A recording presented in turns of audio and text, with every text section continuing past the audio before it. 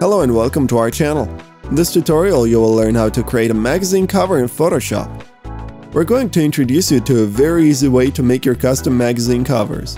Download the zip file linked in the description and unzip it.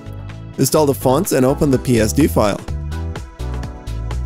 Here, drag your preferred portrait and resize it using Command T, so it fills in the blank area, and double-click when done resizing it.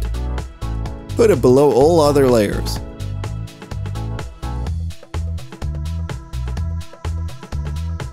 Feel free to do all image adjustments to your photo layer if need be.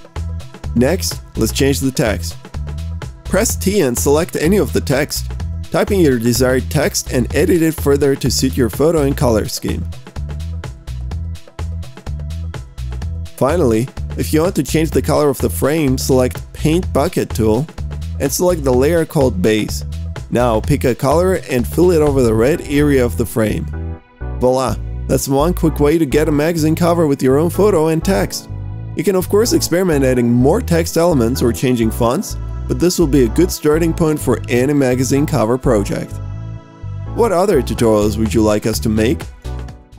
If you liked this video, don't forget to give it a thumbs up and subscribe to our channel, and make sure to press the bell button to be the first to know about our new videos.